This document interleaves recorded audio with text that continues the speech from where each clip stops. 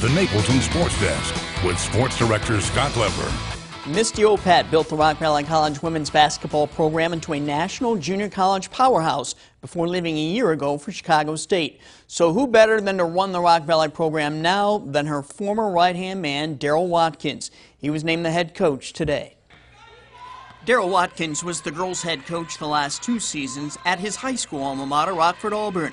But before that, he spent 5 seasons on the bench with Opat at RVC as her top assistant. It's a real surreal moment, being able to come back to a place where I've already witnessed success, been a part of success. The championship banners that hang from the top of the Physical Education Center are a testament to that success. The RVC women's basketball program has accounted for 4 national championships in the last 8 seasons and 2 national runner-up finishes. Watkins credits Opat with helping his own coaching career take off. You know, I felt like she was always just grooming me for this moment, whether it was here or whether it was when I went over to Rockford Auburn. You know, I felt like she was always grooming me for that first head coaching job moment. Watkins had a very young Auburn team last season. Despite that, the Knights went 15-15 and 11-6 in the Nick 10 while playing a fast-paced brand of ball. That's how Watkins wants his RVC teams to play. I like to play up and down defense. I preach it.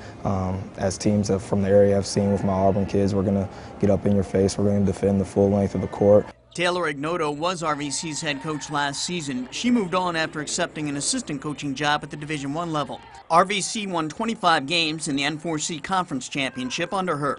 All-American Maddie Hecox led the way. She's graduated, but Watkins believes RVC will simply reload with incoming recruits like Boiling guard Frankie Skiro and Hononegah's Marissa Kirshner. As for the pressure of keeping RVC a national powerhouse, Watkins is ready to take that on. There's going to be pressure, but I feel like that 5 years that I was here under Misty kind of made it an even playing field for me a little bit right now. Yeah, I'm going to have my goosebumps. I'm going to be the nervousness. If Watkins ever needs a little advice or a word of encouragement, though, he need only pick up his phone and dial Opat. We talk every day, and, you know, she just says, hey, continue the beast that we've built there before and, you know, keep things rolling.